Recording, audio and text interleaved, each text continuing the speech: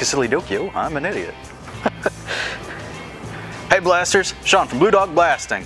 Today we're going to be using our fan nozzle. We're going to be using the Contractor Thread, even though it does come in 1¼ inch thread as well. This is the 12-203 on the website. Information is listed below.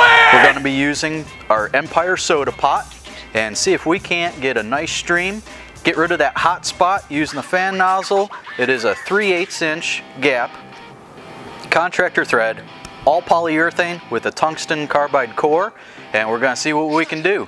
We've got a sheet of plywood that we have a little bit of smoke and fire damage on one side and fire damage on the other. So there is a little bit of charred wood that we're going to be knocking off and try to make it look all refinished. Stay tuned. Yeah! Get out there and blast. Hey blasters, Sean.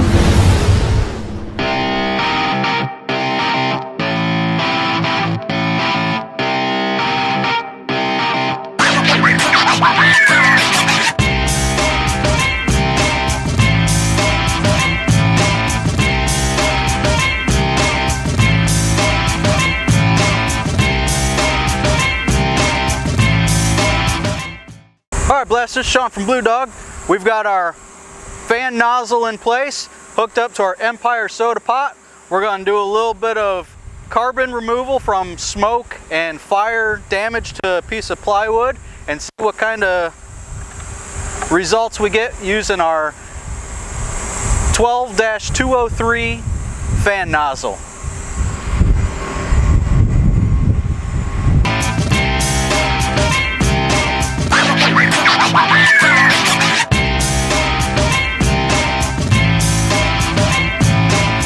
Hey blasters, we have a very limited gift giveaway for anybody who goes to bluedogblasting.com and order any part and put TMB in the comment section. We will be shipping you out a free Mobile Blaster t-shirt. Throw me that, Sean. This could be yours today. Get out there and blast.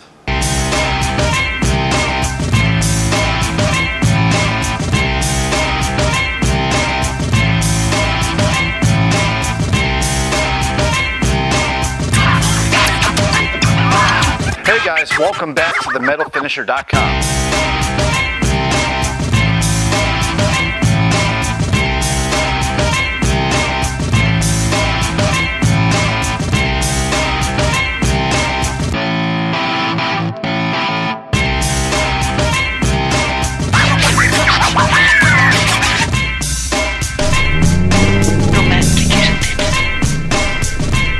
Alright blasters, so we used our 3/8 fan nozzle. Only comes in the one size. Does come in Contractor thread or standard 1¼ inch thread.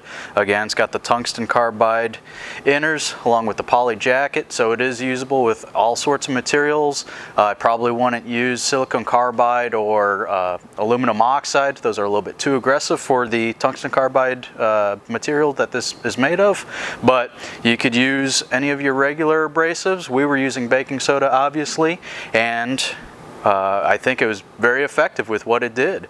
You don't have your hot spot because it's not round with that little bit of overspray like a typical nozzle. You do have that flat groove in there. Comes out in a fan-shaped nozzle, in a fan shape. And we were able to go right along down the board. Here you go, Kevin. Thank you. And the board, please. So, as we can see, it was very effective removing all of that char and baked on stuff. We had a little bit of smoke damage, a little bit of soot, and on the other side we did have some fire damage as well that we were trying to get. As you can see, it's very good for restoration, but as any other sandblasting process, you do want to watch your pressures and everything. We got a little too aggressive and removed some of the wood, but all in all, it's a great nozzle. If you have any comments, leave down at the below section. Subscribe to the YouTube channel, visit us on Facebook, and get out there and blast. Hey blasters, Sean